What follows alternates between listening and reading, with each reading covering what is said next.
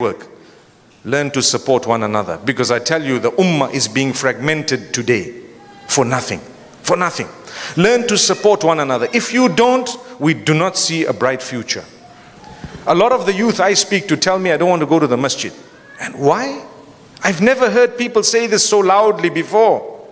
Because the imams are fighting. This one says don't listen to that one. That one says this one is a deviant, and this one says that, and that one says. You don't even realize the impact of the statements being made on the youth who couldn't even be bothered. They'd rather sit and watch movies. They'd rather be hooked onto pornography and than anything else. This is what's happening.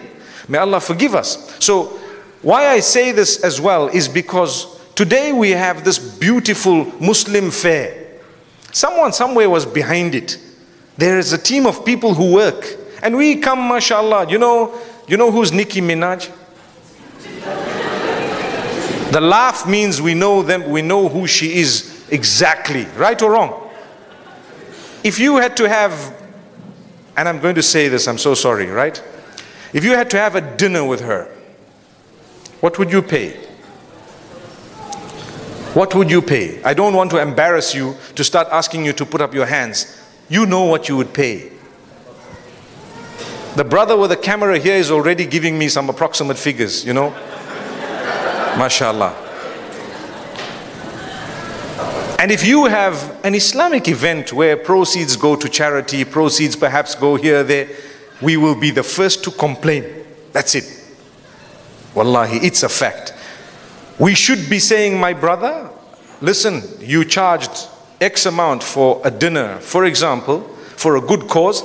I want to anonymously pay for 20 tickets. Go and pick people according to your own will to come through and to enjoy and to participate, those who can't afford as well. Subhanallah. But look at how shaitan works. Let's not give you that example of the person I said, but another person, anyone, a pop star, a Bollywood actor, actress, or anyone else. If they were to come, we'd probably pay even more. Yeah.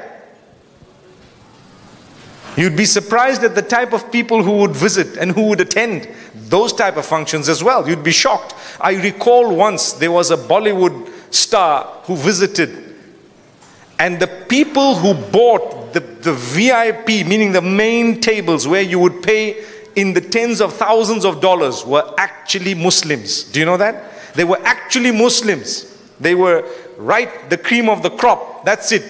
May Allah subhanahu wa ta'ala grant us all guidance.